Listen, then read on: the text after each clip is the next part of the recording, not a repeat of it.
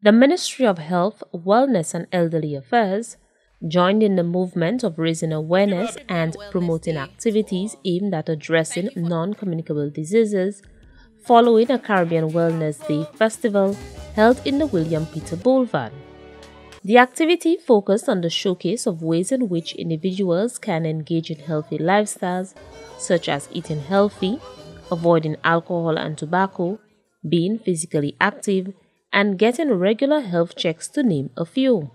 Senior Medical Officer for Non-Communicable Diseases (NCDs), Dr. Shanna Sarah Filbert, spoke on the need to work together to reduce the threat posed by chronic non-communicable diseases.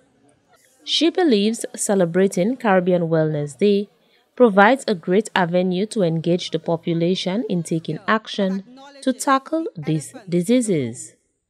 Caribbean Wellness Day is a day which forces us to face the reality of the great need that we have for wellness.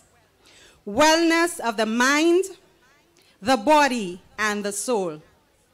We are forced today to focus on the impacts of unwellness and the impacts of allowing it to run wild.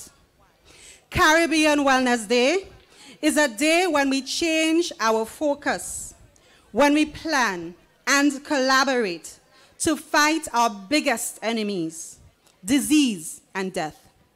Acting Permanent Secretary in the Ministry of Health, Jenny Daniel, says commemorating Caribbean Wellness Day is the start of a journey towards ensuring the overall wellness of citizens.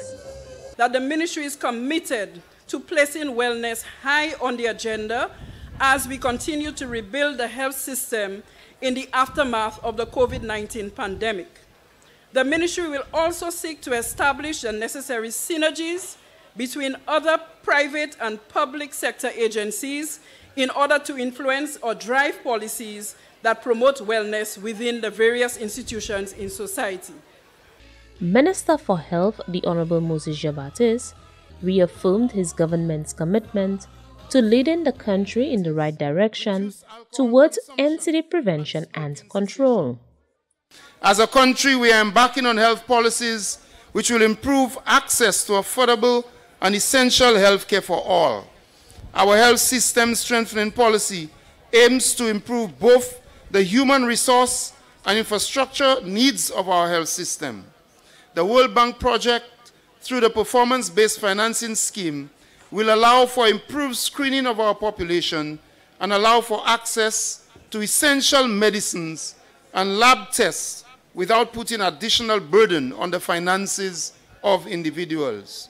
We are working with our educators to implement school nutritional policies that will ensure school-age children are allowed the right to eat healthy foods.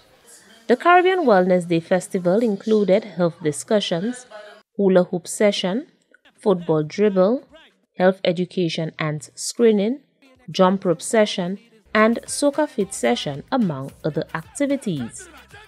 Reporting from the Communications Unit of the Ministry of Health, Wellness and Elderly Affairs, I am Fernal Neptune.